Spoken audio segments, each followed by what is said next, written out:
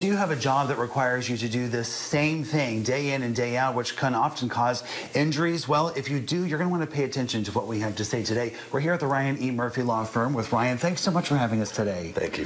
So when I'm thinking about maybe the grocery store clerk that is having to shelve things, or maybe someone that is constantly having to bend with their knees, I'm sure that that can cause some injuries, and it's something called an occupational hazard. Is that something that you see a lot in your profession? Yeah, we do. People that have to do repetitive jobs, no matter what the job may be. We see people who are picking stuff for online orders. Anything that is repetitive in nature can slowly cause an injury from those motions that are just repeated day in and day out over and over again.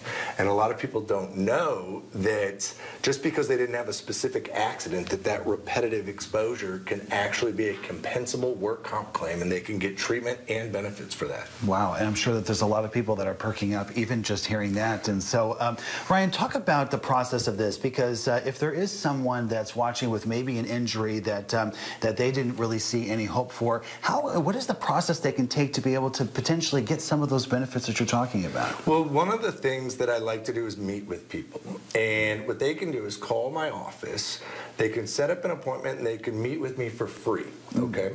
Then when they're here, they can share any questions that they have, and I can answer those questions for them, and I can tell them whether they have a claim that can be pursued or whether they don't have a claim. We'll sit down, we'll listen to the facts, what's happened to them specifically for free, and then if there's a legal remedy that we can provide the person, we will in fact represent them for free until we get them benefits at the conclusion of the claim. Oh, that's great. That's great. So there's really no money out of pocket initially. There's absolutely no money out of pocket initially. That's correct. And Ryan, what about the people that are thinking, I have had this wrist problem for quite some time, maybe even up to 20 years. Is there a time limit on this that we have to approach our employer? Because of these occupational exposure, there's no specific date when symptoms, they tend to come on very gradually.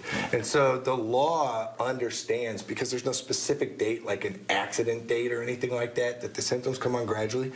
The law allows a claim to be brought, or notice needs to be provided to the employer after a doctor, a medical provider says, these symptoms were caused by your work.